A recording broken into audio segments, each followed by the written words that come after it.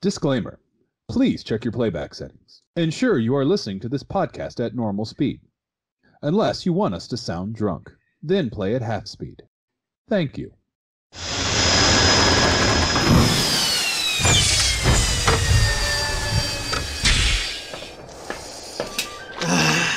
This is why I joined the Space Marines. To boldly go where no man has gone before? Yeah, something about that I like. Although these, scouting missions are usually suicide missions. Remember what happened to our buddy Rob? Pour one out for that poor fool. That predator thing hunted him down like a movie podcaster. Didn't stand a chance. Hey! This is our first scouting mission, boys. Heads in the game. We are not gonna screw this up. Oh yeah, we're good. Do those things look like eggs? I ain't never seen no eggs like that before. I think maybe we should report this back to command. Nope. Obviously they're flowers. Look at how one's blooming. You know, I don't know much about their botany, but, you know, that makes a little bit of sense there. Ooh, look at that cutie. Oh look, they're all blooming. There's literally thousands of blooming flowers right now. So beautiful. I should have sent a poet. Look at all that slime. Gosh, look, the inside of this flower is moving. Ooh. Yeah, don't they, learn this in, the grade school? Isn't that called the stoma? I think it's called the stigma. No, y'all are thinking the stigmata. Yeah. Oh, yeah, okay. They don't normally have, like, 8 of them. Like spider legs.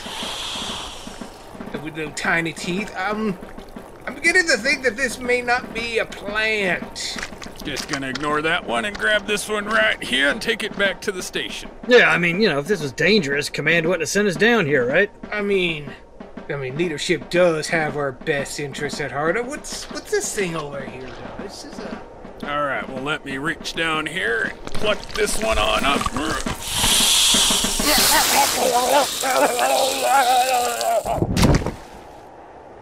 I did not expect that.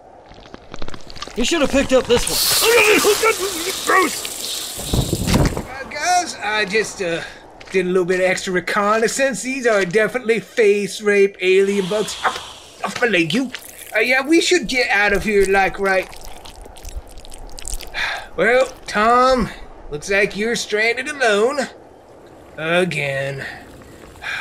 Guess it's back to the... Oh!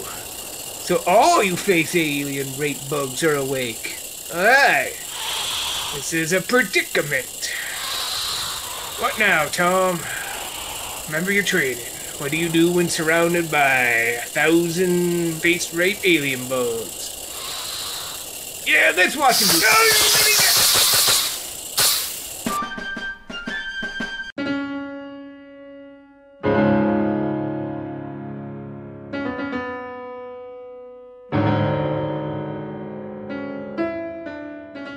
You have to understand, that thing is out there.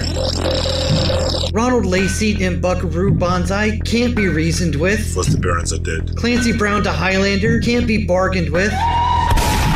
Christopher Lambert to Mortal Kombat doesn't feel pity, just like Kari Hiroyuki Tagawa to The Art of War doesn't feel remorse. Or Michael Biehn in Aliens doesn't feel fear.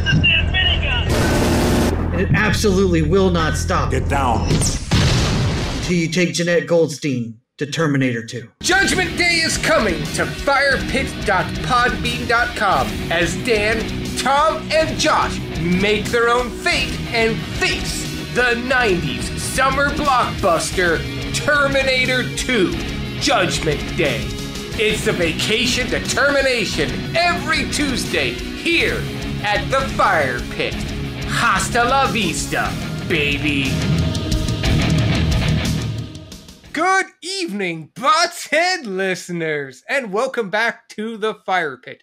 I'm Tom, Space Marine name Corporal T-Dog, and welcome to our 75th episode. Cue the part where I put in the applause and all the stuff.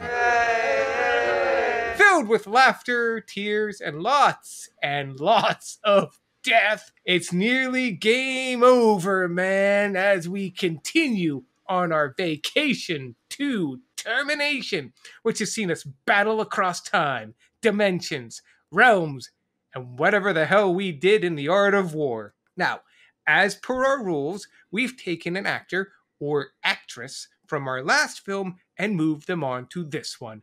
And now, to give us an idea of what we're watching and who we're watching, I turn things over to Josh. Hey up! Heyo! Thank you, Tom. Josh here. Space Marine name Lieutenant Mason. And last week we followed Kari Haruyuki Tagawa from Mortal Kombat 2, the very, air quotes, flawed film of The Art of War, starring one Michael Biehn. Even though they had like one scene together, it counts. They were in the same room. But I don't know. I forgot about that movie now because it was terrible. But Michael Biehn, he was definitely one of the more entertaining parts of that film. So tonight we follow him to his second most famous role as Corporal Hicks in 1986's Aliens, the James Cameron action sequel to the Ridley Scott sci-fi horror film. And to give us a bit of a rundown and a little bit of trivia about the film, I am going to go ahead and send a secret space message to Dan. Thank you, Josh. Dan here, Space Marine named Sergeant Newblood, and as mentioned tonight, we're watching Aliens, the sequel to the 1979 sci-fi horror film Alien by Ridley Scott. Tonight, James Cameron, however, takes the director's chair. So how do you keep the claustrophobic, intense, everyman horror vibe of the first film? You're just going to add a bunch of macho space marines to the mix? Well, tonight we're going to find out. It had a release date of July 18th, 1986, so we just missed its birthday by about a month.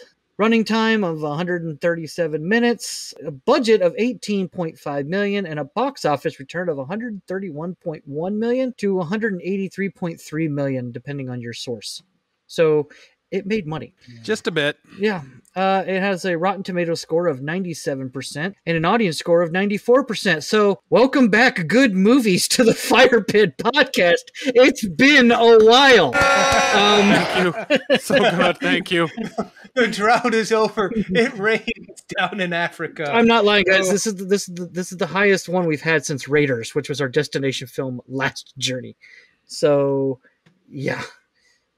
Almost an entire month. Yeah. Oof. So, and an IMDb score of 8 out of 10. So, yeah. This movie made bank. The studio, I should say, didn't have a whole lot of faith in the sequel.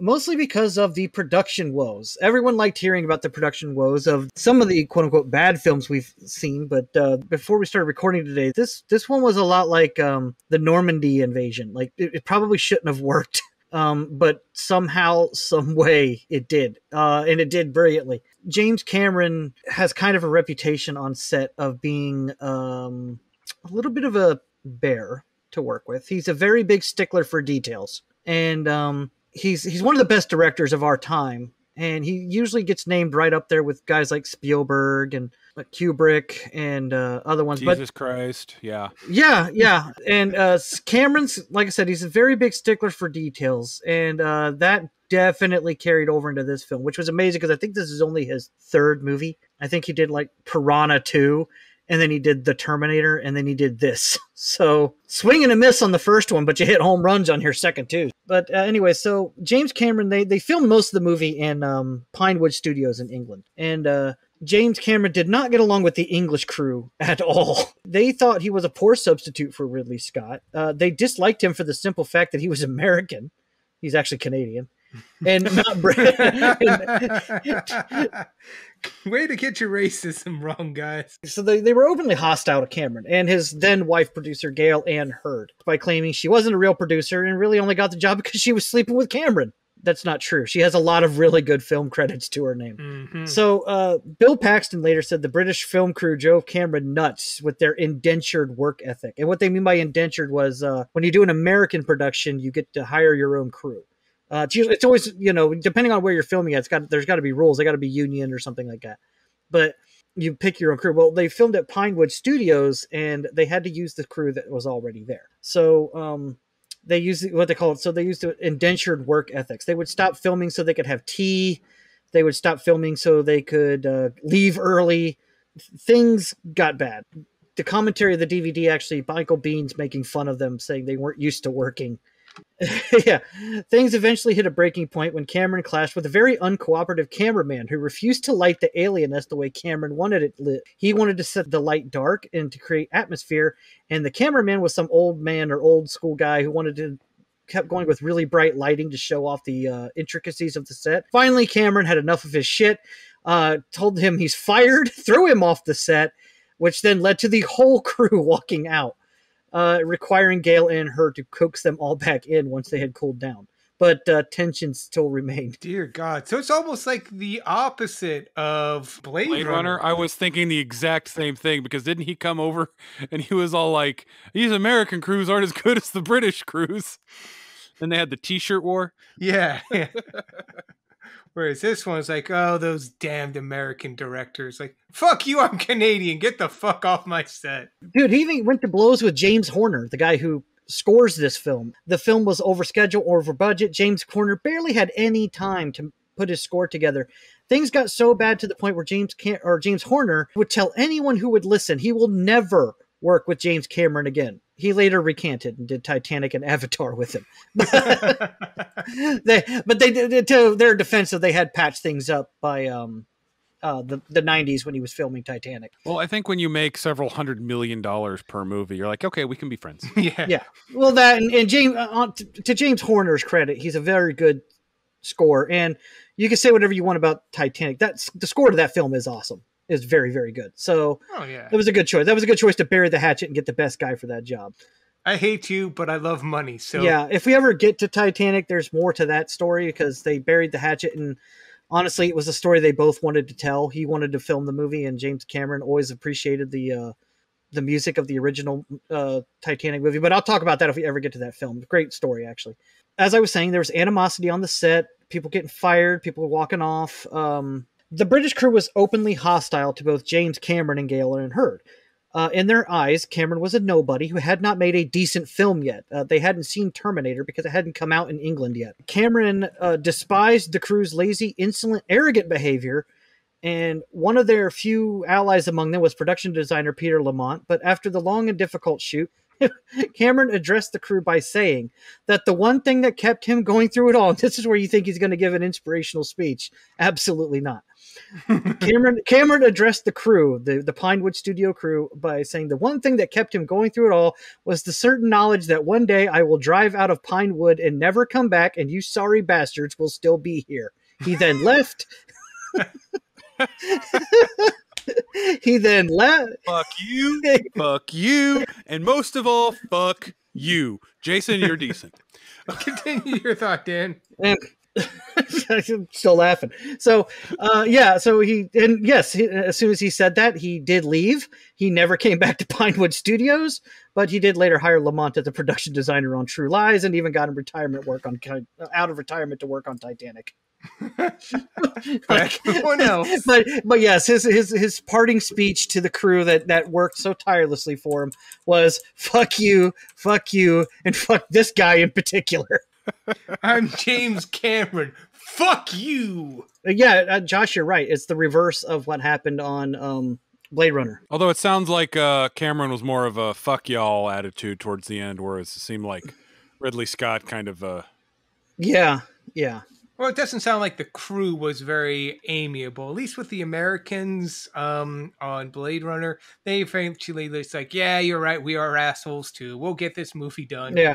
Also, you remember the Blade Runner story? Like they all made T-shirts and hats, like kind of taking the piss out of that whole situation, like making light of it. Whereas this one, it just feels like everyone came to work and kept pissing in each other's coffee all morning. So while they were drinking it. Yes. Yeah. But Cameron was still drinking it despite them. He was looking him in the eye while he was doing it too. So a couple other bits of trivia, though. In a story of course, you guys have seen Office Space, right? Yes, love that movie. Okay, so you know the red stapler on what's his name's desk, right? Yeah. That didn't exist at the time that movie was made, but everyone kept asking for the red stapler, so they had to come up with one. Mm-hmm. Well, same kind of situation here. This movie comes out, and many businesses wanted to buy power loaders to use as forklifts. They're legitimately calling up 20th Century Fox Studios, wondering where they could get one. Yeah, there's none to be bought. It's a combination of a stuntman working in the loader behind Ripley, who's moving the limbs with wires holding it up, and lots of miniature work. It's not a real thing. Okay, like when I was a kid, I wrote Universal Studios or whoever the fuck did this to get a hoverboard because I thought they were legitimately real. But kids are fucking stupid. Yeah. So these are legitimate businesses asking for this. That is pretty sad. By the way, I never got a reply to that. Yeah, well, the film wasn't expected to be a great success because of the troubled production and the fact that it went over budget, and also the fact that there's a sequel gap of 7 years between this and Alien. The film was only given like a $17 million budget to begin with. It ended up with like $18.9 or almost $19 million budget. Everyone was really surprised when it grossed over $100 million worldwide, gained Sigourney Weaver an Oscar nomination, and probably saved 20th Century Fox Studios. They were in desperate need of a win at this point. Nice. Yeah. Like, if it hadn't been for the success of this film, we might not have 20th Century Fox Studios anymore. Oh, no. Technically, we don't. No, Josh has a point. Yeah. You mean 20th Century Disney? Well, okay. Right. You're right. We're all sad now. We are. Bum, bum, bum, bum. But, I found this to be nice. Michael Biehn said that at the time of this movie he was being made, he almost never got to play heroic characters like Corporal Hicks, saying that people always look at him and see something wicked in his eyes and assume there's something wrong with him. But these days, he's arguably best remembered for playing heroes like Hicks and Kyle Reese in The Terminator, both for James Cameron. Coincidence or not, in the James Cameron's next film, 1989's The Abyss, he was cast as the villain. Also, a fun bit of trivia, not about this movie, but Michael Biehn in Terminator was actually used as the inspiration for the original Solid Snake. He was.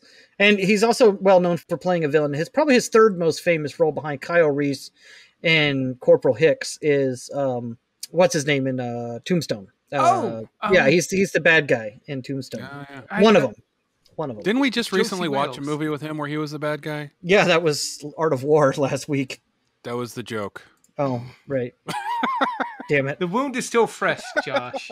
You're supposed to be like... Yes, but see, this movie is supposed to be a palate cleanse of that movie, and we're getting out of that film and into, hopefully, a good one. My last two bits of trivia. Sigourney Weaver had initially been very hesitant to reprise her role as Ripley. She had rejected numerous offers from Fox Studios to do any sequels, fearing that her character would be poorly written and a subpar sequel could hurt the legacy of Alien. However, she was so impressed by the high quality of James Cameron's script, specifically the strong focus on Ripley, the mother-daughter bond between her character and Newt, and the precision in which Cameron wrote the character of Ripley, that she finally agreed to do the film. So, I want to know the story behind going to do Alien 3 and Alien Resurrection. Like, you were worried that a bad sequel would hurt the legacy of this film? She had a kid. Yeah, she had a kid who was going into college. So, yeah. Yeah. Money. Yeah. Although, the original concepts for Alien 3 are not bad. If we ever get to that film, that's a whole story in and of itself. A tragedy, for sure. And last but not least, everyone take a drink because here comes the Star Trek reference. Jeanette Goldstein's character, Vasquez, inspired the character Tasha Yar on Star Trek The Next Generation. Goldstein herself was initially considered for the part, but she later went on to make brief appearance in Star Trek Generations. Bill Paxton's character Hudson inspired the character Guy Fleegman in Star Trek spoof Galaxy Quest in 1999, a movie we covered on this podcast, which also starred Sigourney Weaver. Nice. I kind of wish she had taken the role as Tasha Yar now, because maybe she'd still be alive as a character. But then we wouldn't have Worf. This is true. And I'm sorry, guys. One last bit of trivia. Obviously, tonight, Bill Paxton's in this film. Tom will definitely mention that in his meta. But this is the second of the three major sci-fi deaths that Bill Paxton's had. Remember, Bill Paxton is the only person so far to have been killed by a Terminator, a Predator, and an alien in a film. So and we're going to have seen two of those by the end of the night. Yeah, so we're going to see Bill Paxton unfortunately get killed by an alien tonight, and we did see him last summer. Spoiler alert, Tom. Yeah, we did see him. Yeah, we did see him last summer get killed by a Predator. So, he's the only one so far to be killed by all three of the major sci-fi baddies. So We've only got one more to go. Yep. Triple threat. Triple threat. triple threat. So that's all I got for now. I've got more trivia as the movie goes on, as I always do, but I don't want to talk for too long because I've talked for long enough. So, Tom, what's some of the meta on this film? Oh boy, do I have some meta on this one. You kind of Starting my Tom timer. shut up. Okay, you did swipe a bit of my thunder here and there, Nigel, but there's plenty of lightning to go around. So I think I need a level set here. What is meta? Well, meta is basically who made this movie. So I know in the past I've been pretty broad in that definition. So I will be focusing from here on out on who went into making this movie, both behind the scenes and in front of the camera. And maybe based on what they've done in the past and present, we can have an idea of what we're in for. I will be averting reviews and critic scores because that's all post hoc. We can talk about that as we go in. But for now, we are watching Aliens. Tagline: there are some places in the universe you don't go alone. Summary: 57 years after surviving an apocalyptic attack aboard her space vessel by merciless space creatures, Officer Ripley, played by Sigourney Weaver, awakens from hypersleep and tries to warn anyone who will listen about the Predators. And then they told her, no, you're thinking of a different film franchise. With the general info on this one, this is a sequel, as Nigel noted, to the 1979 film Alien, also starring Sigourney Weaver, directed by John Carpenter at that time. This one went under a new creative team. I didn't look up why they went away from Carpenter when they went with this one, but I figured Dan might have some trivia about that as we go into the movie. Whereas Carpenter wanted to make this more of a horror film, the new directing team, creative team, wanted to make this more of a sort of, let's just say, Vietnam War allegory, and it definitely shows. So let's go behind the camera. We have some hit makers here for a change, team. First off, this film was produced by Gail Ann Hurd. We've, of course, seen some of her films on this podcast and off the podcast. Terminator 2, which is coming around the corner a bit, and Armageddon. She also produced Smokey Bites the Dust, which was part of the Smokey and the Bandit series of movies. But then she did Terminator after that, so Redemption. Dan noted in his trivia that there was some grief, and Snyder remarks that she only got the job because she was married to the director. Actually, that was a reason they almost didn't pick her, but then she convinced them by saying she was the only person who could stand up to the director. And as Nigel noted in his trivia, yeah, that definitely came in handy because this movie was written by a host of people. The story was written by David Giler and Walter Hill, but the screenplay was written by and subsequently directed by one JC himself, come down off his cross, James Cameron.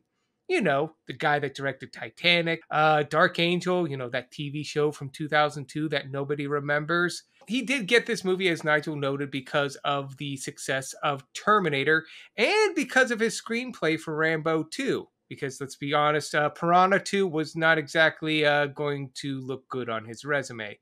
He's a director of a grand style, almost exclusively sci-fi, and a bit of an asshole. Again, as was noted, not just in this film, but other films he's done. But you can't deny the results. Almost all of his films on IMDb are a solid 7-star range, including Battle Angel Alita. I don't know if he had any say in it, but whoever they picked to be in front of the camera, choice. We have an ensemble cast of wacky and lovable characters that I'm sure will all live to see the end of this movie and get that happy ending. Of course, we have Sigourney Weaver, Paul Reiser, Lance Henriksen, Bill Paxton, Michael Biehn, Jeanette Goldstein, Cynthia Dale Scott, Rico Ross, the list goes on. Almost all of them solid character and professional actors before and after this, with films ranging from Captain America, the First Avenger, to Saving Private Ryan, to A Bridge Too Far, and so on. As I said, this is a solid cast. We've already discussed Bill Paxton and Michael Biehn, who, how many films have they been in now that we've seen? This is what, Bill Paxton's second or his third that we've seen him on in this podcast? He was in Apollo 13, Predator 2, and this one. This is a three-peat for him. Man, Michael Biehn, is this only his second? I feel like we've seen him in another thing. I think this is only the second time we've seen him. Okay. Yeah. I went more into Michael Bihn's work in our previous episode, Art of War. Go back and listen to that episode. You don't have to watch that movie, though. But I think I'm just going to focus on Sigourney Weaver primarily. I may touch on Paul Reiser, but Sigourney Weaver plays Ripley. She is a returning actress on this movie and a returning actress on this show. Go see our Ghostbusters 2 episode. Editorial amendment: Sigourney Weaver was also featured in our Galaxy Quest episode, which makes her a three-peat on our show. Congratulations, Sigourney Weaver, and apologies for the oversight. Welcome to the three-peat club. A stage and dramatic actress, she's one of the few actresses to have been nominated for an Oscar for performance in a horror movie, which I think was this movie. It was. Thank you, Nigel. Confirmation. We now know her as the Queen of Sci-Fi, with roles like Avatar and Ghostbusters. But before this, she was a stage actress. Got her start in Annie Hall. She'd actually gotten a bigger role in that movie, but she had a stage conflict. But Woody Allen liked her stuff so much, her performance, like, I'll give you a cameo. I still want you in my movie somehow. And as the villain of this movie, not the alien, Paul Reiser as Carter Burke, the sleazy company man that sends them on their suicide mission. A performance actor and a comedian, where he kind of plays mostly neurotic everyman types, mostly now known for dad roles, where he was the dad in Whiplash, the dad in Life After Beth, the dad in Fatherhood. But before this, he kind of played asshole characters, such as in Diner and Beverly Hills Cop. So this was kind of on point for him. So in conclusion, we're looking at a film with a solid up-and-comer director on a tight leash with a solid cast of characters in front of the camera, and all based on a solid, familiar property. So I think we can expect a pretty good film, at least a solid one. But that's what we can expect on the screen. Now I wonder what this did in the box office. So Josh, how did this movie do in the theaters? All right, so Aliens premiered, as we already said, July 18th, 1986. It had a domestic gross of $85 million, at least according to Box Office Mojo. It premiered at number 1 its opening weekend, alongside movies named Vamp and Pirates. So it was a single worded movie premiere weekend. But anybody care to take a whack at the number 2 movie that weekend? July 18th, 1986. Yep. Out of Vamps and that other movie you mentioned, Pirates. Vamp and Pirates was premiered at 11 and 14th, respectively. Wow. Okay. Okay. I got nothing. Yeah, I'm trying to think. 1989. What? 86. 86. Oof. No, I'm blanking.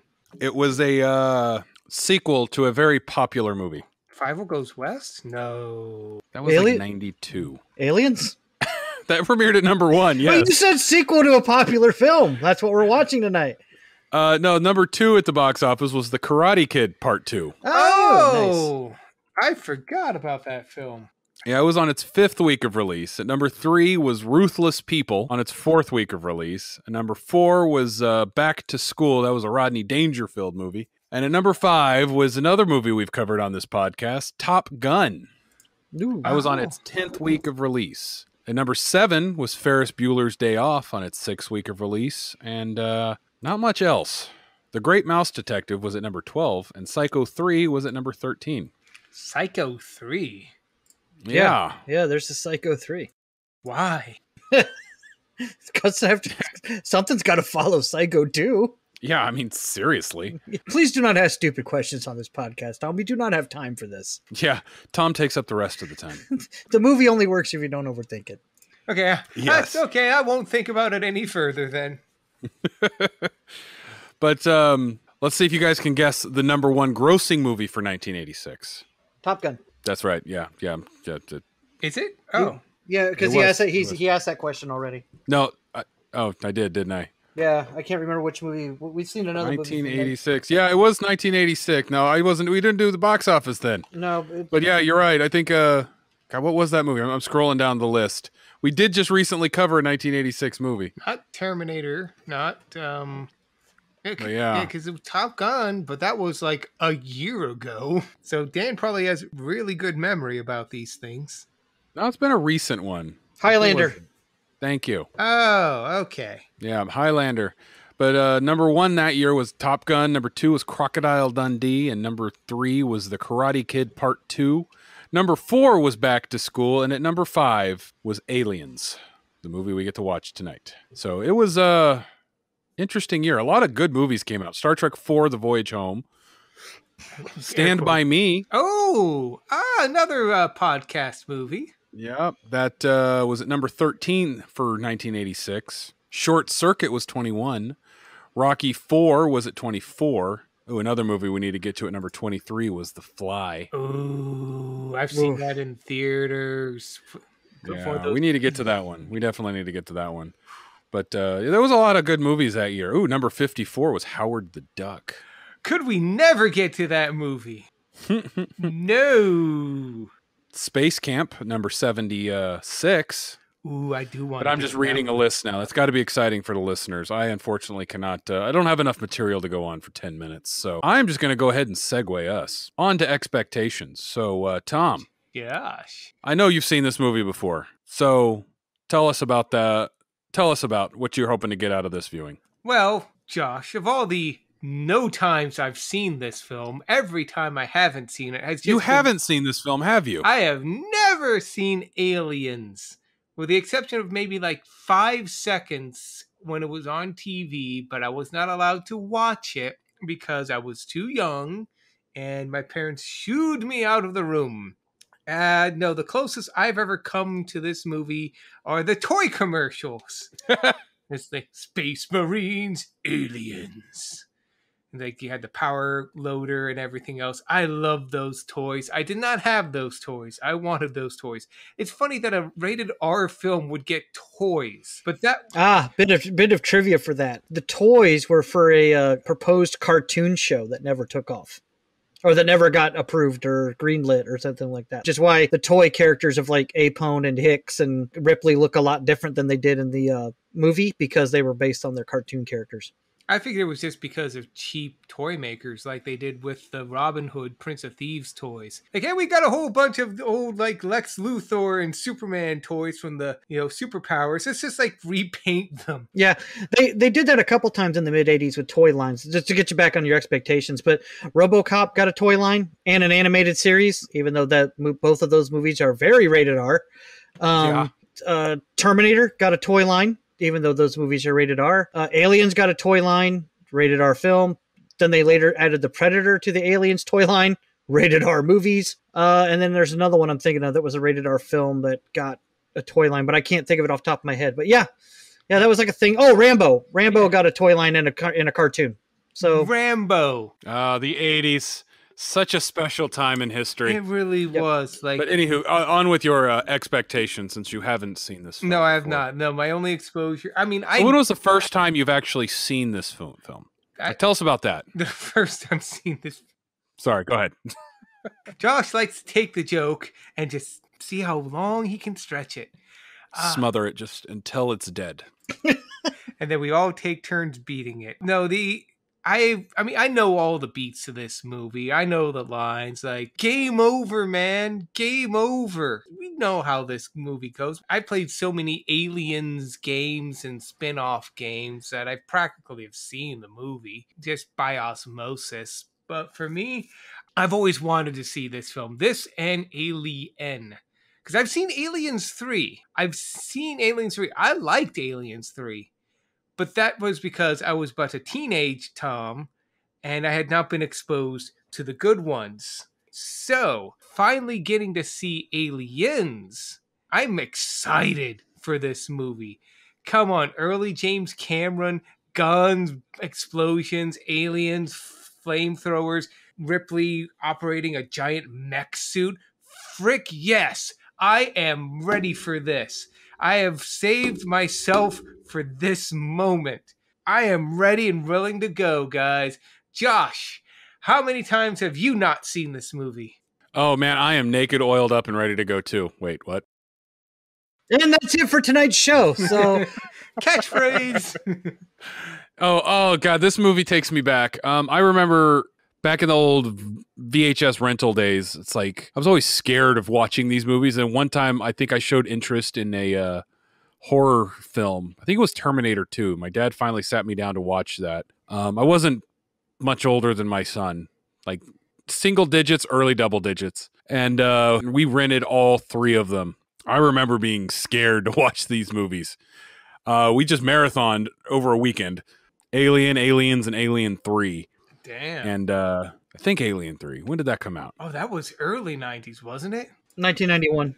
Yeah, so 91. So yeah, I would have been like 8 or 9 because I had just came out or just like was a year or so out. But I remember sitting down and watching it. And I remember being like, okay, this is it, Josh. This is your indoctrination into the big leagues. You're watching rated R movies now with your dad. Let's do this. I remember watching them with the lights on.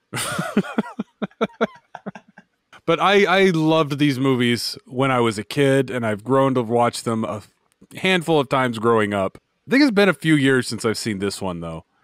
I don't know why, because it's such a good movie.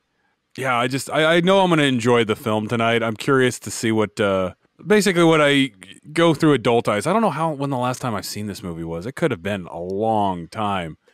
But at the same time, it could have just been a little while ago.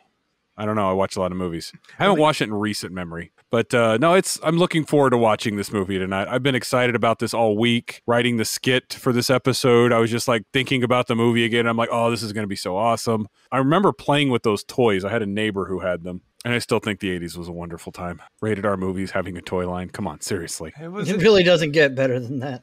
Yeah. I mean, it does, but it's definitely a unique time. Yeah, that's for sure. But no, I remember loving the Aliens, Predators, and all that other stuff. Like, love them or hate them, the Alien versus Predator movies. I'm not acknowledging they were good movies, but I had fun watching them. I've always liked Predators. I've always liked Aliens. I've always liked that entire universe, if you want to call it that. Yeah, I'm looking forward to tonight's movie. I really don't have much more to say than that. Dan, what about you? You've never seen it, right? Oh, God, no. Yeah, I've seen it a bunch of times. I actually got to go see it in theaters in 2016 for its 30th anniversary. Ooh, nice. Yeah, I love this movie, but I have a hard time deciding which is better, Aliens or Alien. They're both very, very, very good movies. I'm so glad we're watching this tonight, and I'm so glad that it's the movie we're watching before Terminator 2, because Terminator 2 and this film, I think, are two of the best sequels of all time.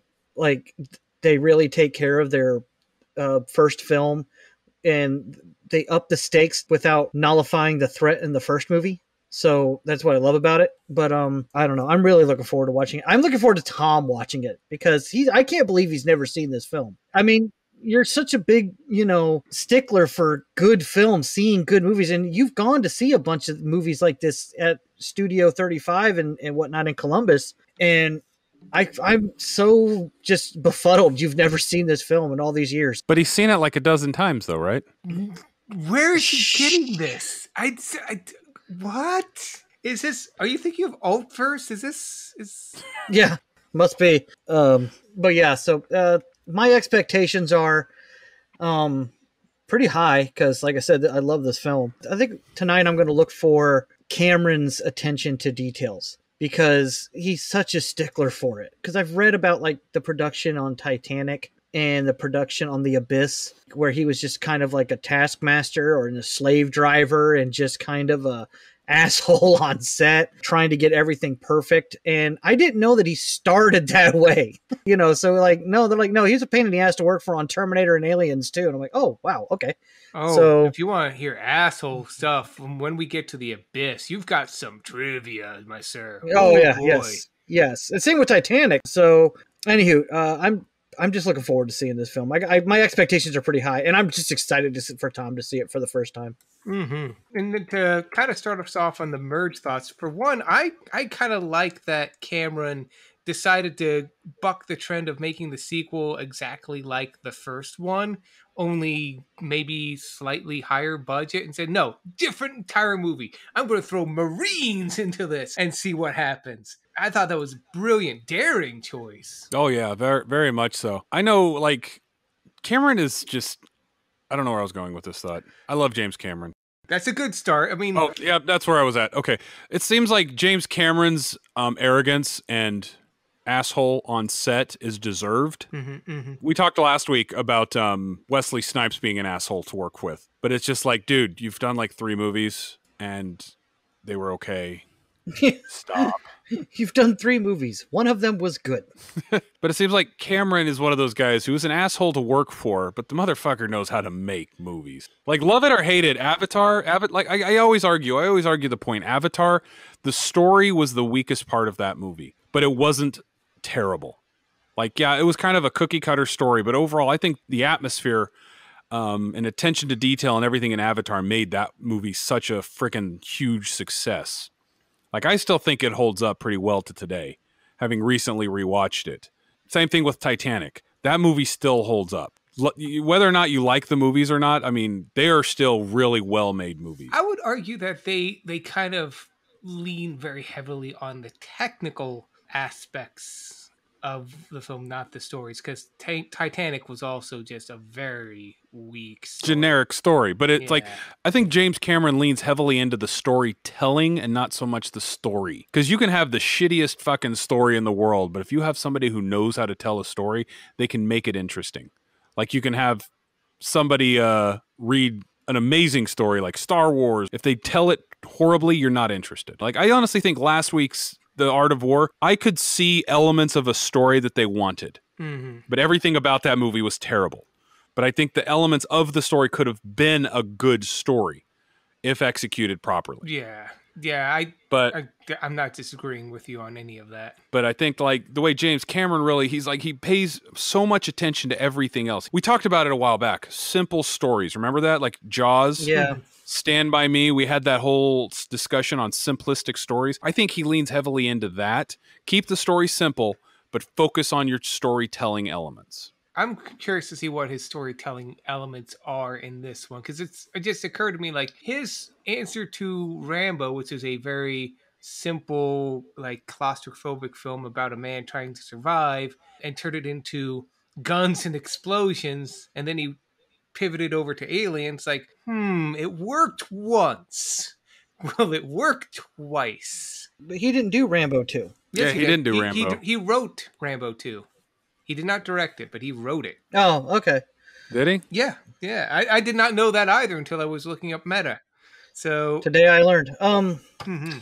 Although that is a film I'd love to get to someday. Yeah, Rambo I've never 2. seen it. So also yes. So, but again, I'm looking forward to also seeing what story he puts into this, or if it's just going to kind of lean on the Marines are outnumbered and outgunned by aliens. How will they survive, sort of thing.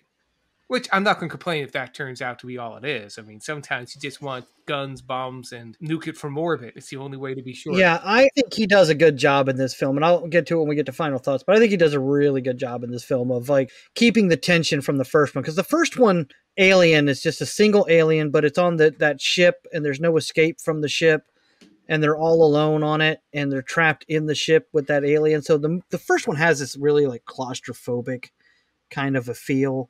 And of course, none of them are soldiers in the first one. And it's not like a regular, it wasn't like a science fiction movie that was made at the time where they're like space scientists, like in Star Trek, or space warriors and smugglers, like in Star Wars or whatever. Nope. They're basically space truckers in the first Alien film. It would be no different if they just took the alien and put him on a cargo hauler in the middle of the ocean instead of space. Yeah.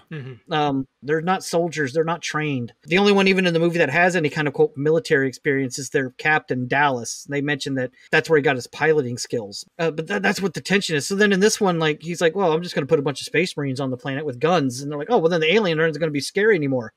Yeah, I think he does a good job of keeping them scary. Yeah, very good job of keeping them scary. Because you do watch the first one, you're like, man, if only they had a gun, they'd be okay. Nope. So, yeah, but we'll get into that more after we watch the film. But yeah, I don't know. I love this movie. I think it's one of my favorite movies of all time. And it's definitely one of my favorite James Cameron movie. Honestly, it's like one of those things. I could go into a James Cameron film that he's directed, and I know that there's going to be a lot of attention to detail. I'm pretty confident I could walk into a film and not think it's going to suck. So I have faith in our Lord and Savior, James Cameron. But that's what we think about this film. Did you guys have anything else? No, but I think someone else might have maybe a little input about some of the other people that have also seen this film and had thoughts about it. But who could that someone be? Josh, is it you? No, it's not me, thankfully, because I had to give the quiz last week. That's right. And I lost the quiz last week, so that means Dan! What? You have quiz this week. No, I don't. Yes, you do.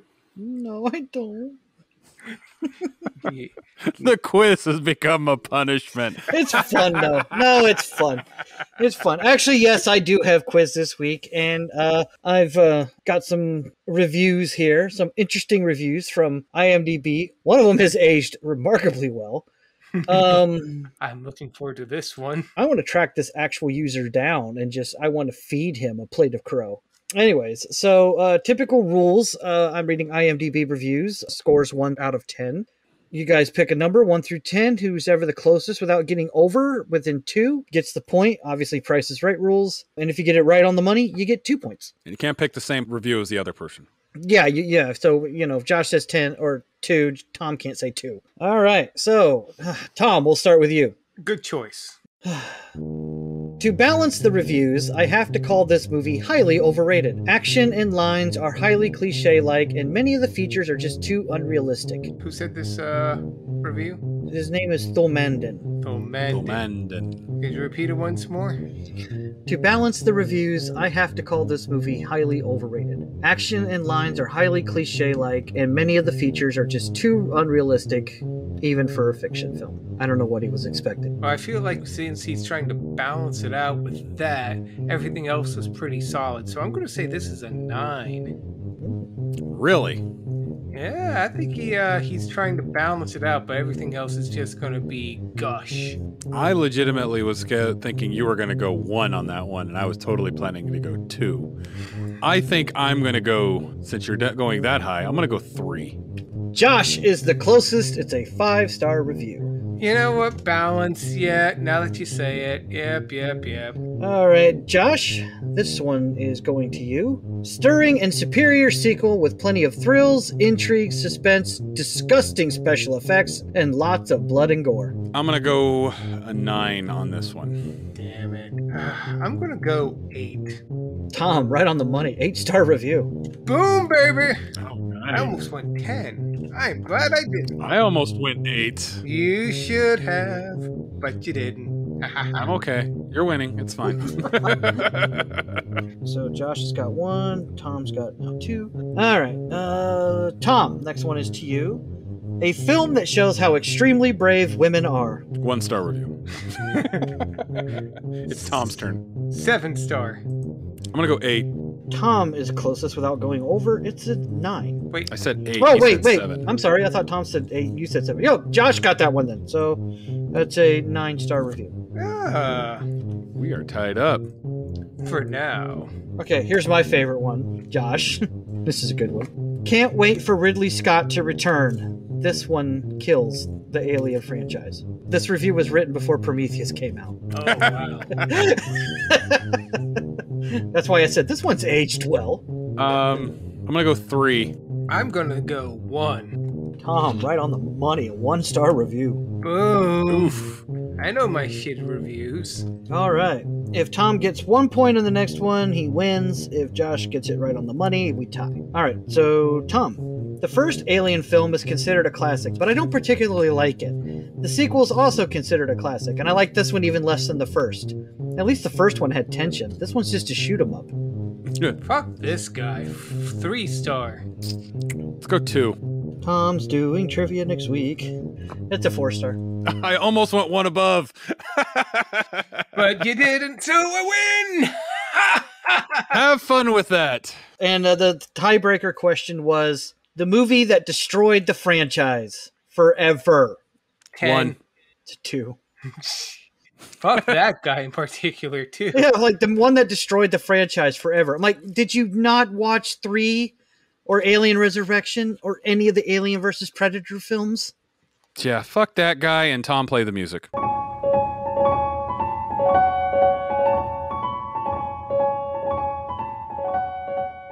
Welcome back to the Fire Pit.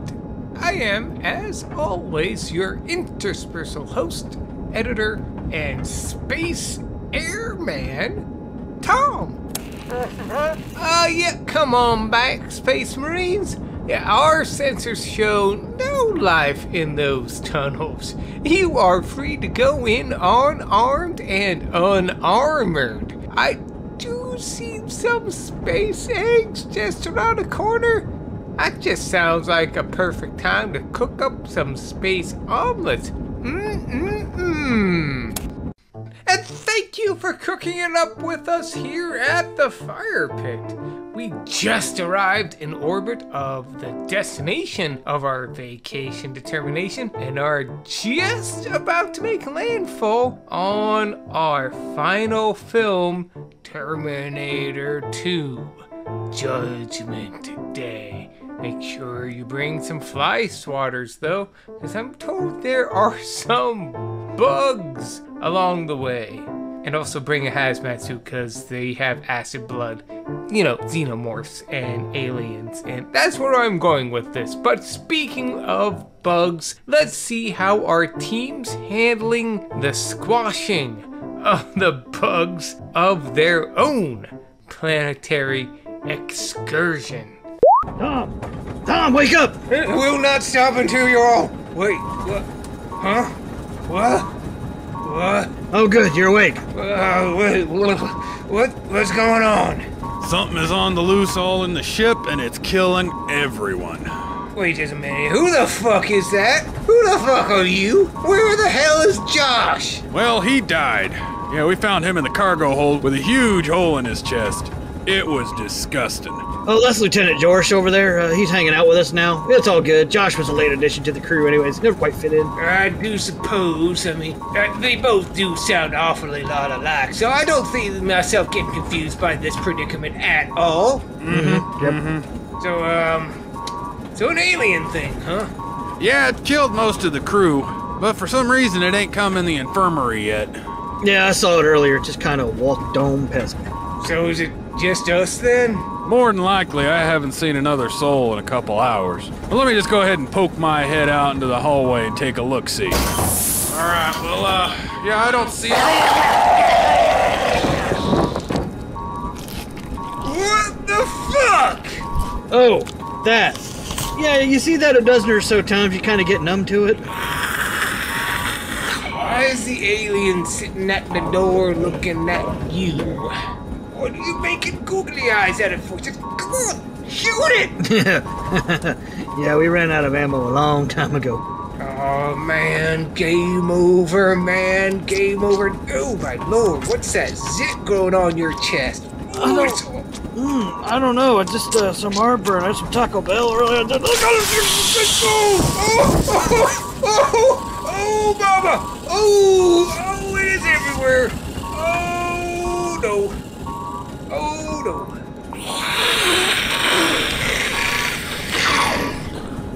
Yeah, this is gonna hurt, huh? Yes. Well, you know, when you say it like that, it does make perfect sense. No need to think on it further. Oh,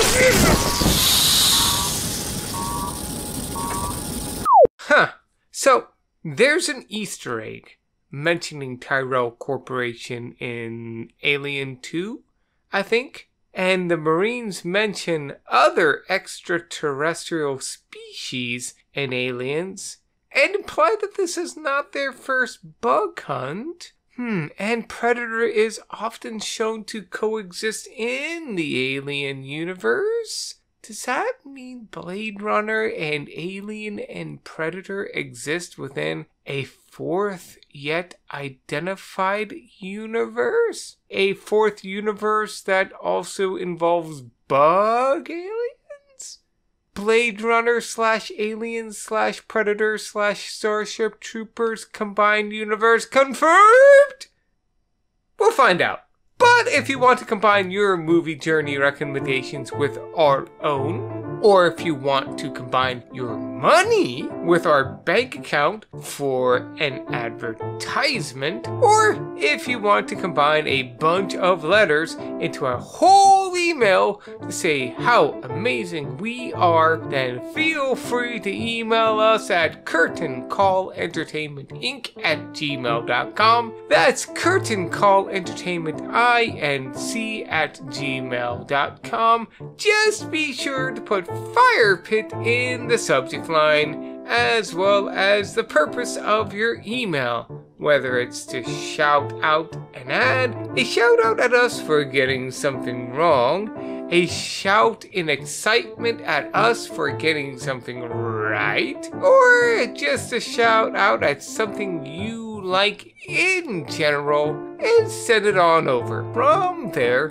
we'll read it, send it to our good friend Burke, who works for the company but is an okay guy, defend it in a hearing against a group of corporate lawyers representing a multi-planetary conglomerate in what is clearly a monkey trial, and never respond. It was either that or we go on to a hostile world and basically rip off the entire plot of Forbidden World, which Aliens totally did not do. But that email again is curtaincallentertainmentinc@gmail.com, capital C, capital C, capital E, capital I, @gmail.com.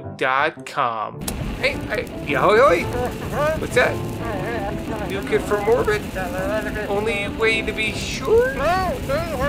Oh, well, if that's what you insist. Oh, they just don't know how hard it is for us in the Space Air Force. Oh my god, the things we do for college. Well, I'm just gonna bask in the irradiated glow of a job well done. I'll let you get back to the episode. Thank you all for listening, and as always, good luck. The things I do for a film degree.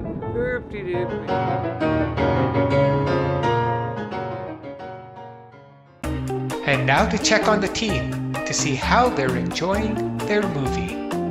Somewhere out there, an alien. Beneath the pale moonlight, Josh can't get a cue going to follow Tom's lead. You both are idiots. You know what? Hang on, let me turn off my lights here. If I'm going to be watching Aliens, I need to get in the proper... there we go. All the lights are off. I've got my security blanket. You know, that's a good idea. I'm going to do that too. I'm going to go shut off my lights, and we're going to do this proper. I'm already scared. I'm turning the lights on. Oh my god! Scary text. So, fun fact here, 3 different types of smoke were used at various scenes in this film.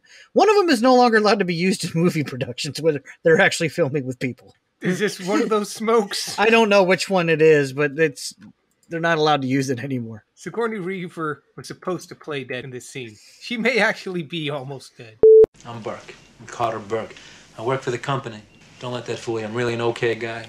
You have a popped collar. If pop collars have taught me anything, you were a douche canoe. I feel like this is a Chekhov's gun. That's not a gun. That's a power lifter, Josh. I really want one of those. I'm gonna see if they're real. Call 20th Century Fox. You just got to place an order. Are there any species like this hostile organism on LV-426? No, it's a rock. No indigenous life. Did IQs just drop sharply while I was away?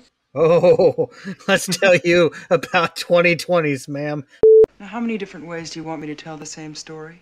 Look at it from our perspective, please. I can't fit my head that far up my ass, sir. So she was in that thing for 57 years. Unbelievable. Oh my god, my student loans have got to be ridiculous. I feel like I should have a witty comment for that, but I can't think of anything. I think I need another White Claw. I think the reason you can't come up with something witty is because of the White Claw. Yeah, you might as well drink paint thinner at this point. You guys throw me at the wolves, and now you want me to go back out there? Ripley, you wouldn't be going in with the troops. I can guarantee your safety. Every time somebody says that, somebody dies horribly. Sure wouldn't mind getting some more of that Arcturian poontang. Remember that time? Yeah, bro. The one that you had was male. Progressive! 1980s, Bill Paxton. Bill Paxton's my favorite part of any movie he's in. Just think, in 3 years, he's going to be filming Slipstream. Put me back in! Put me back in! You know what? These special effects still look better than anything that was in Art of War. Low bar. Hicks, meet me at the South Lock. We're coming in. Roger. He's coming in. I feel safer already. You guys are on comms. I can hear you. Oh, well, then let me say it louder. Physically, she's okay.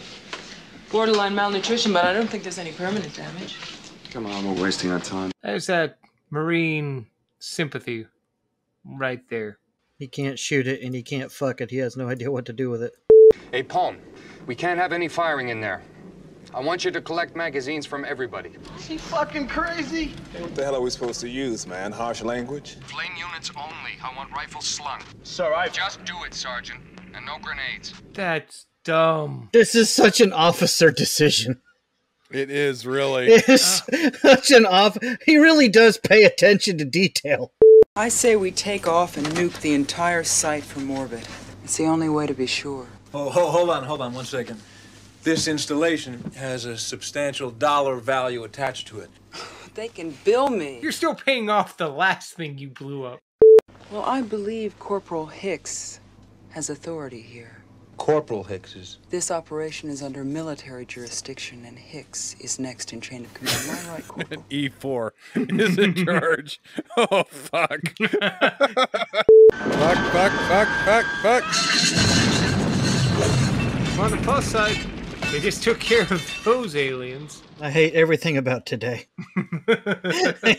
My mommy always said there were no monsters, no real ones. Well, your mom's dead, so what does she know? Yeah, Mama's got a gun this time, bitch. Like, why the fuck didn't I have one of these on the Nostramos? Because they were space truckers. They had flamethrowers and shotguns and thing. Yeah, but they were scientists. They use elevators now? God, I hate everything about today. Not bad for a human. Oh, Bishop, don't go all to pieces. Boo! Boo! He half-assed that line. Oh, boo! For those listening, at this point in the movie, Bishop was ripped in half by the alien. There's not even a quarter of him left over, and my compatriots are making this more painful for us than it is for him. I'm a little disappointed Tom didn't correct me and say Chekhov's rifle. No, it's a Chekhov's gun. You got it right. That's why you weren't corrected. Oh, no shit. After all these times, Tom, I got it right.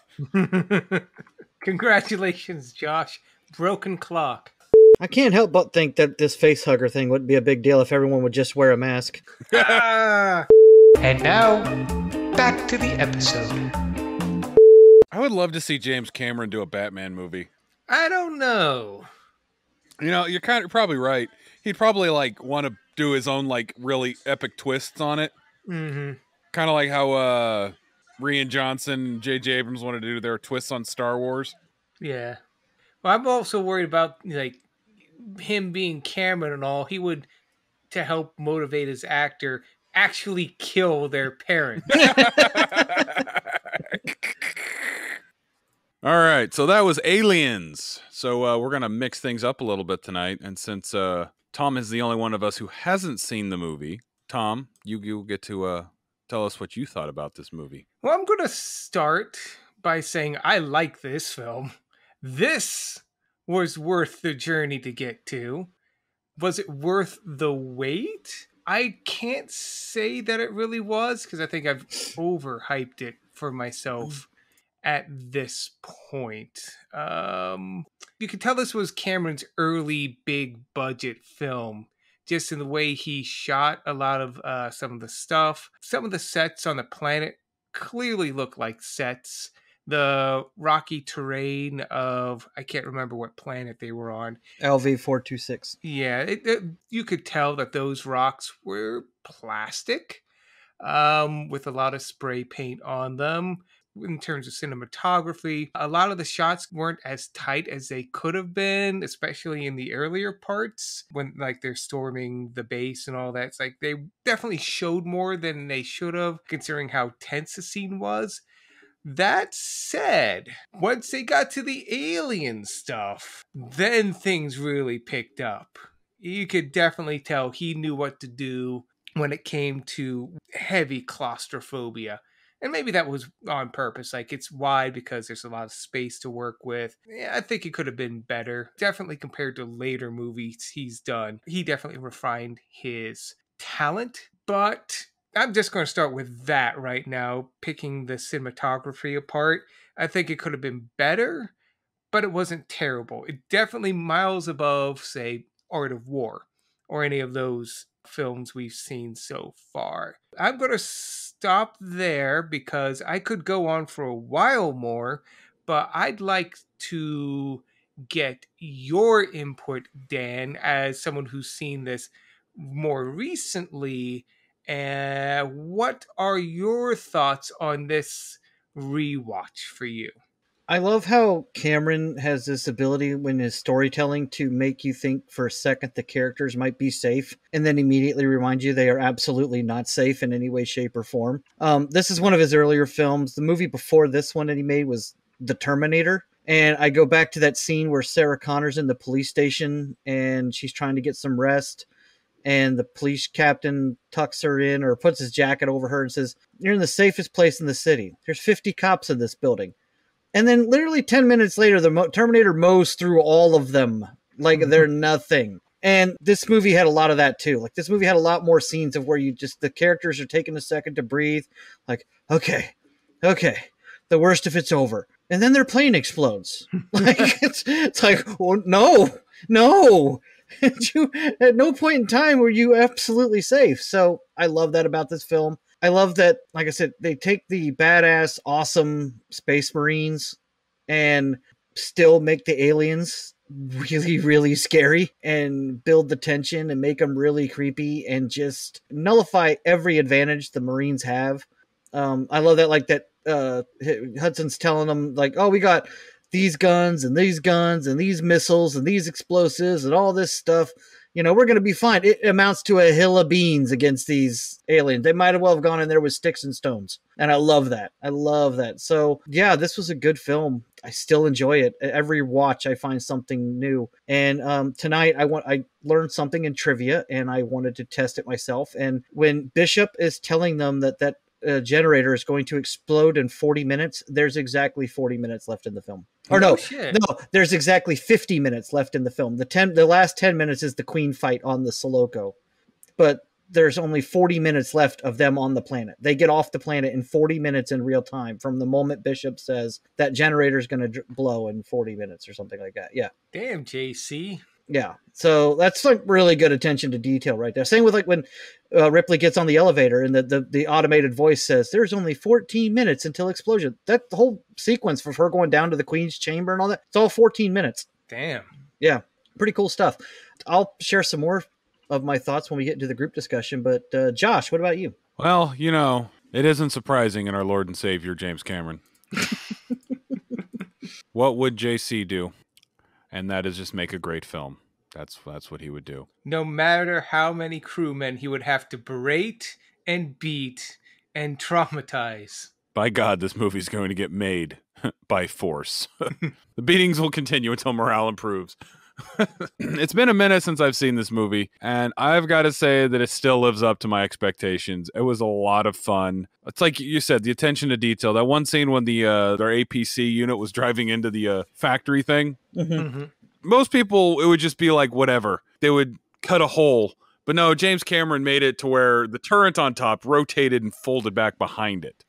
Yeah, that was kind of neat. Something like that would just be kind of like hand waved away, or they would just make it a little taller so it could drive underneath. But that kind of tells you that like there's a standard size for all of these openings. So it's like, we've got to do this, but we also got to build it to where it has the weapons aspect, but we got to make it be able to go into stuff like this because this is a standard company size or something. I love that small shit that he does in there. I'm sure if you went and you started looking at other smaller aspects about it, you would see just small little bits like that. Because I know I've mentioned the boxes in Avatar before, and how they made sure that like the small areas, the boxes handles wouldn't be protruding too far out so that the boxes could be carried between doorways in Avatar. Mm-hmm. James Cameron's just so good about attention to detail like that. I got to go back to what I said in my expectations about how the story is fairly simple. You know, Marines land on a planet, they get fucked up, they got to get off the planet. It's simple story, but what made it good was the element of storytelling, and I still got to stick by that. I do see some of your criticisms on set design, Tom, but I think some of the limitations was limitations of the 80s. I think they did a really good job of making the planet seem alien. Mm-hmm. Some of the flying effects was kind of mediocre, but overall, I gotta say, I agree, solid 9 out of 10. Fantastic movie. The alien itself, all the practical effects of the alien, they just did a great job with it. Oh yeah, that queen. Oh my God. The fact that was all practical and puppetry, and that was great because they made that movie today. They have like the Queen and Alien versus Predator and all that CG. So yeah, just CG. Yeah, but that one scene where they're like, they're 6 meters away. They can't be. They're in the room. Yeah. They don't tell you. They're in the rafters. They all kind of just like looked up. Yeah. And then as everybody in the audience was figuring it out too, and then they just like moved stuff over and popped their heads up. Jesus Christ. Oh, First time I saw that, I shit my pants. Like fucking cockroaches. Ooh. Yeah, he does such a good job in this film of making the aliens scary in the face of these badass Marines. It's just really good direction. That's why I love this film so much. I will say this though, the criticisms of the sets, Tom, like you were saying, you could tell the rocks were plastic and with spray paint on them. That's a product of the fact that we're watching it in HD now. HD shows up more of those flaws than it probably would have shown back in 1986 if you watched it in standard video. That's a good point. Yeah, that does show up in HD a lot more. But that being said, I mean, the movie was made in 1986. If that movie was made today and it looked like that, I'd be like, Jesus, dude, did you even try? You know. But I mean, it's made in 1986. I'm not going to hold it against him too much. But yeah, like the flying effects were good for 1986. They would be bad for 2021. But if a movie came out, good in The Art of War, though. No, that was a film made in 2000 and it looked worse than this film. Yeah. Wow. Yeah, I'm assuming, Josh, did you have any more thoughts, or are we? No, that was my transition to the group thoughts. Okay. Yeah, so I do have some nitpicks with the story too, and I think it stems from them doing a lot of things to shoot themselves in the leg. You noted, Josh, the detail of the tank turret having to go behind it so it could fit in. That was also a subtle way of them removing the big gun as an option to take out the aliens, because that progressed as it went. I like that because that was a clever way of doing it. It's like, oh, this tank's got a big cannon, they could use that. No, they can't. It's behind them now. It's the only way to fit in. So that was a clever way, but them having to do that whole like, oh, if they explode the vents, they'll blow this whole thing up. Well, give this one guy all your ammo. That was dumb. Very. That was dumb, but that was something that, like Dan said, was realistic in terms of an inexperienced officer making a rash, stupid decision. Really stupid decision. But I would be nitpicking that scene more if Gorman hadn't already been established as a rookie officer that was brand new to the job. And then, like, when they said, like, how many combat drops have you been in? 2, counting this one. Like, they establish early on that he's green. He's a lot greener than the other ones. And I'm okay with that. Like, I agree that's a stupid decision, but it's not like they all collectively made that decision. He made that decision, and because he was the guy in charge, it was stupid. Like, you see Apone when he first tells him to do that. Apone, like, tries to protest it. He goes, "No, just do it, Sergeant." Yeah, but some of the officers should have known better. And the whole give all your ammo to one guy, it's one thing to say, like, holster your ammo, use only these rounds, that's one thing. But then to give them to one single guy, that's not just dumb, that's dumb. Tom, also keep in mind, in the context of the movie, they'd only seen what these things can do. They hadn't actually fought up against them. And then even then, I would imagine that half of them didn't know what they were even going up against. They knew they were up against aliens that had totaled the colony.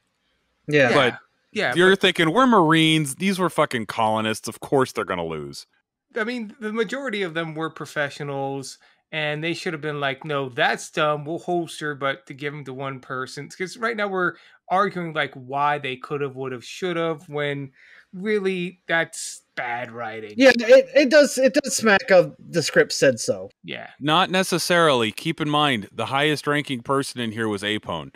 Everybody else was technically junior enlisted. Apone should have known better. But again, this is one of should those... have, but at the same time, he was listening to his officer's orders.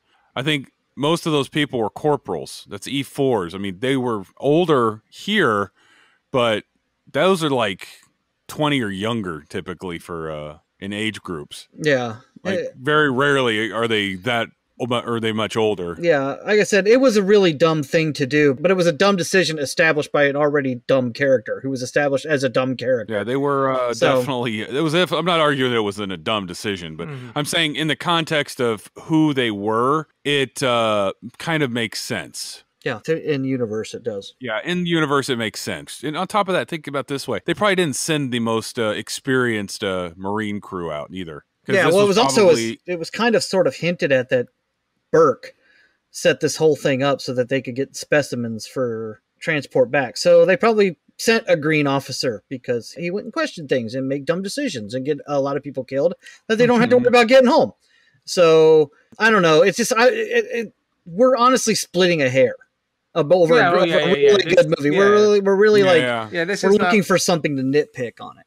Yeah, it was one of those things. It was a dumb decision that was kind of a plot device, but I think that in the context of the movie, it was a good plot device. Yeah, you needed something to do that, because if they would have set it off, you wouldn't have or if they would have set something off, which probably would have happened, they would have the rest of the movie wouldn't have happened.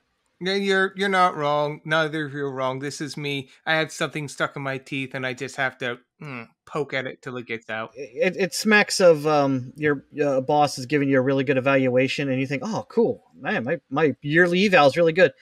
And another thing, and then it's like they find like one tiny little thing to nitpick. Yeah, the one email you sent in March, you copied the wrong people. And you're telling me this now.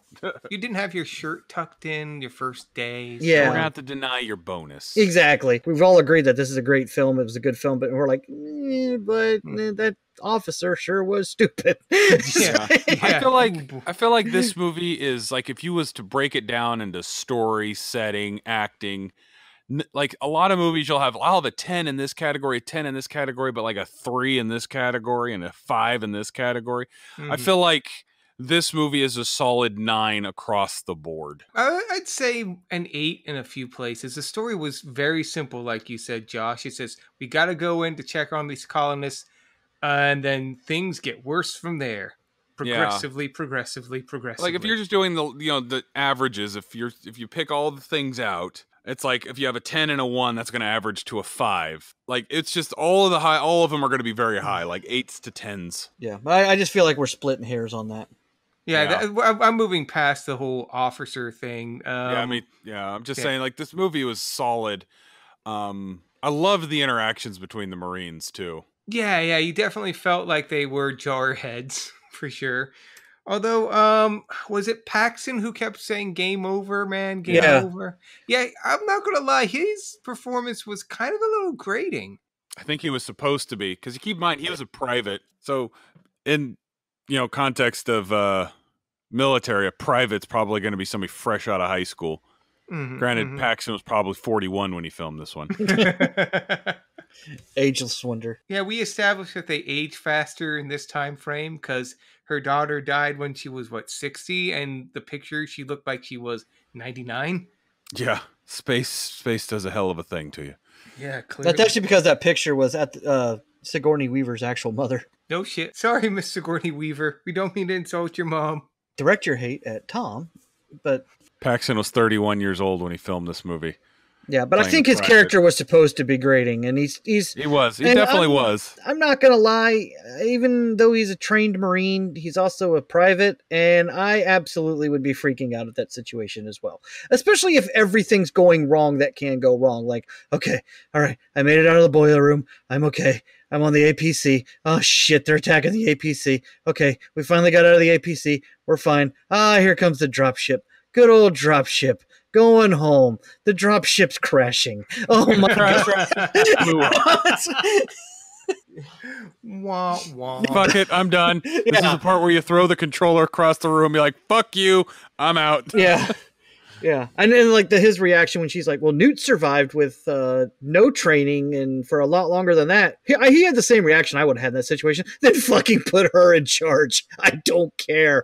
None of us are getting out of this alive. Yeah. Yeah. How did you feel about the last half where it's like she's got to go back in to get Newt to get back out? How did you guys feel about that? Oh, I thought that was great. I actually really liked that about Ripley's character because she lost her daughter and she kind of formed this bond with Newt. And I can totally see her, especially as a motherly figure, literally willing to go into hell to get her daughter out of there. Yeah. I had no problems with it whatsoever. I thought it was a great touch to her character. Yep. Because throughout the movie, Ripley wasn't showing particular bravery. More like survival. Yeah, she was a survival. She didn't want to go there. She was very hesitant to do really anything. So she was very much a protect the people, but get the fuck out, Yeah, and then like when they do get out of the boiler room or whatever you want to call it at the beginning, when they all get killed, when most of the Marines get killed and they hunker back in that command station, she's definitely in survival mode. She's like hunker down and wait for rescue. Yeah, she's definitely not a Mary Sue in this one. That's for damn sure. Oh, and I think at that point, it kind of shows the growth of the two characters. You could tell that at that point, Ripley would have gone through hell to get that girl. Oh, yeah. Literally she did. My grievance with it is that I think the initial set piece when they're going in was too much. They had freaking lightning bolts going everywhere and just needless pipes and such. Once she went downstairs and into hell itself, that looked good. That was like, fuck this, she's dead. She's going to die down here in hell. But the outer area was all wide and it was almost too much. Like the blue lightning, I can see your argument on that, but I honestly think that was just limitations of the time. Okay. But yeah, but I kind of see what Tom's saying when they first fly into that room and it's got the lightning and it's already kind of on fire and all this stuff. It's almost too much to tell the audience, danger, Will Robinson, danger. It's like it could have been a little more subtle. I can see where Tom's saying, but again, I think we're splitting hairs. Yeah, we are. We're definitely splitting hairs on that scene.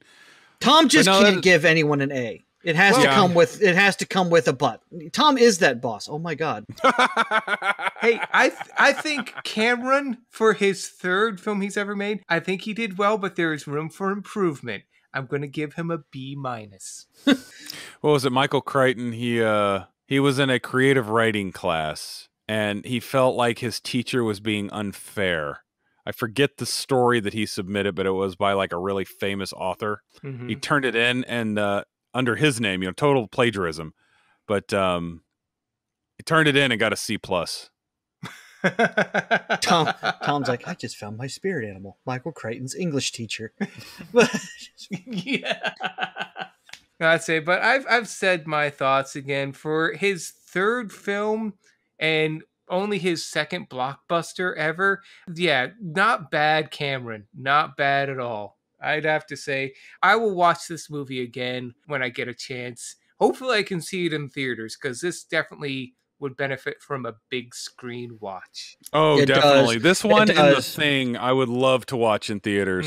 Yeah, I'd go see this again in the theater tonight. In a heartbeat. You know what I mean? Yeah. Yeah. Like Hell, even though we just watched it now, if I found out there was a showing tomorrow, I'd go see it. Like I'd love to go see it in theaters. And it's simple, it's fun, it's simply fun. That's why I said I think the James Cameron magic comes from his art of storytelling. I think just everything is solid in his movies.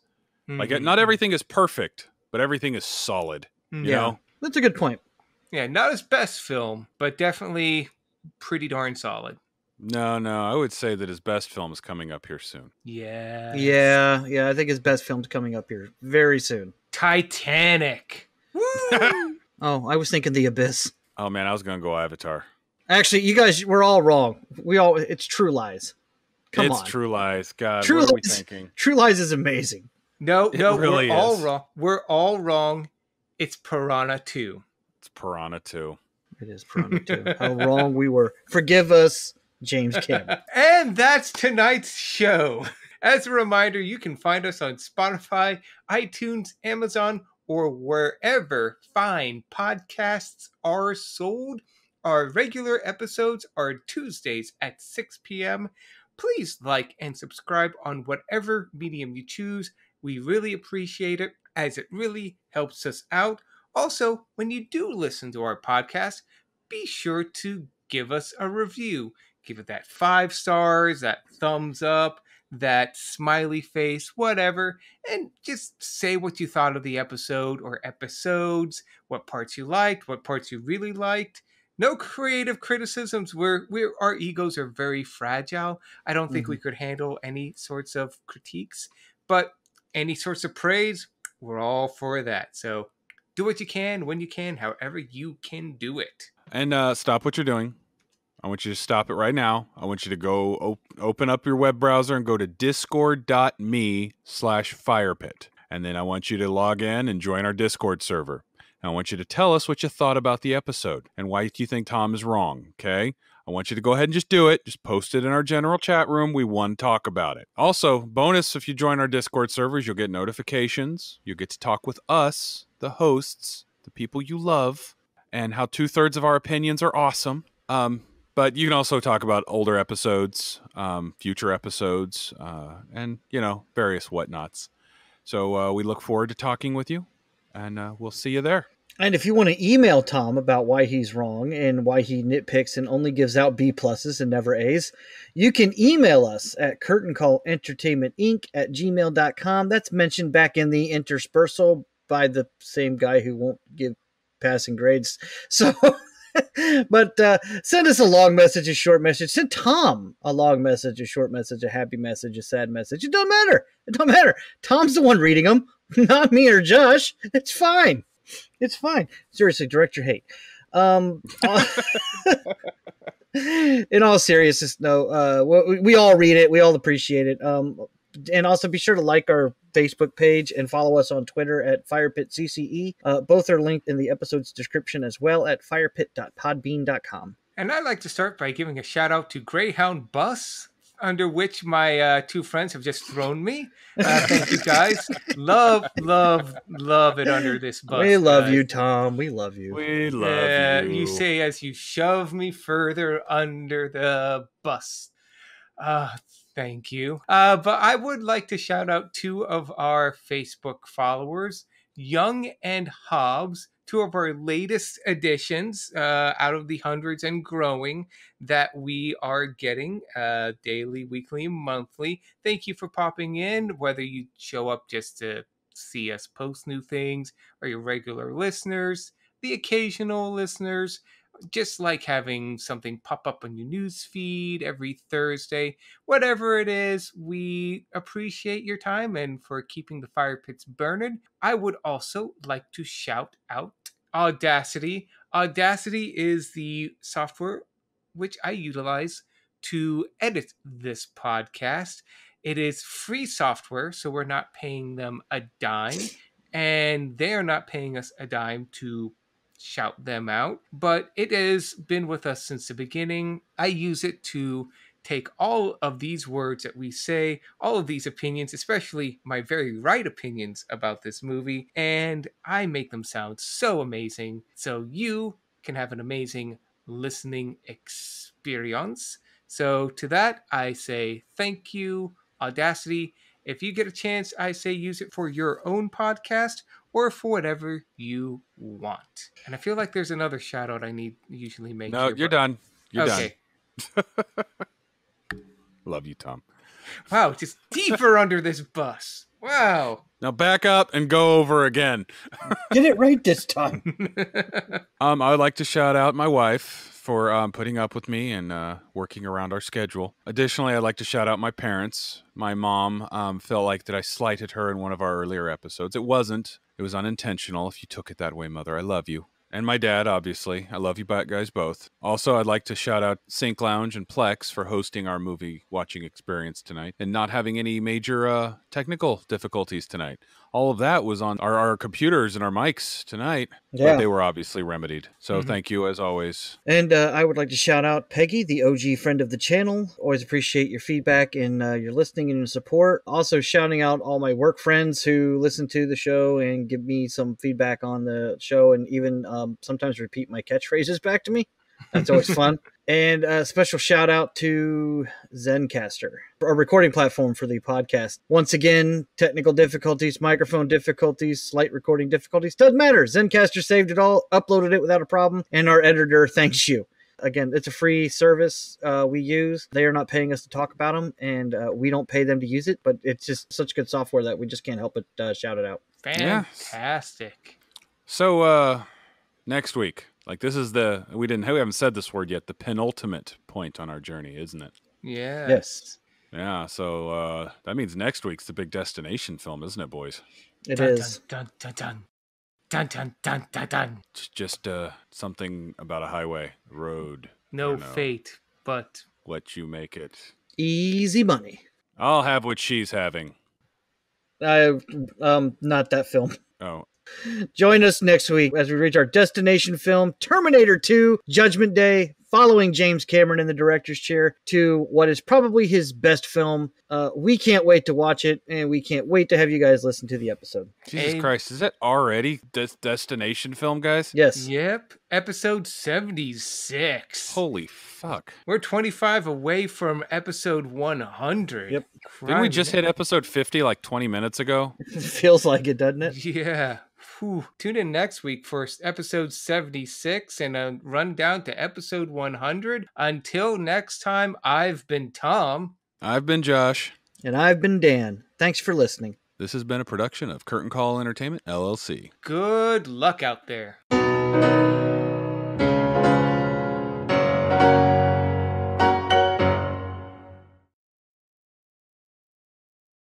Come on, guys, hurry it up. This place stinks. I think I found one. Look. Oh, nice. But I like this one better. Why? Because I picked it. Oh, seriously, this is really creepy. Fog, mist, slime. Why do you need a souvenir from here? It's a callback to Buckaroo Banzai. Oh, yeah. Callback. Those things are always funny. Are they, though? Yes. No need to think about that any further. Okay, but we should hurry up and pick one and go. Fine. I just wanted to use the space setting on the elevator. Now here, I'll just take this one. All right.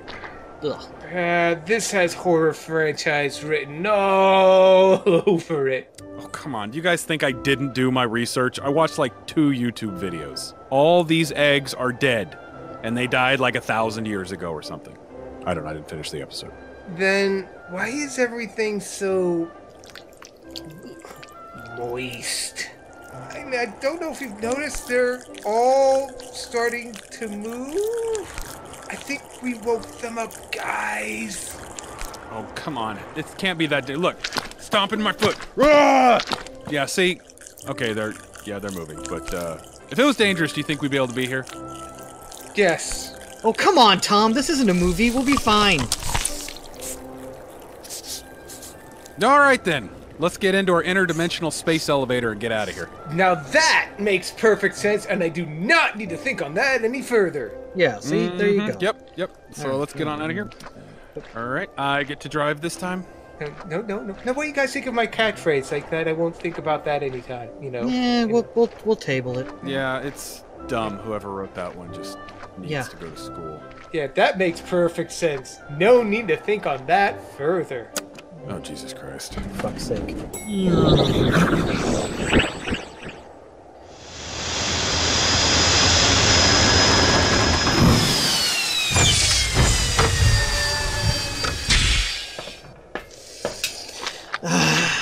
This is why I joined the Space Marines.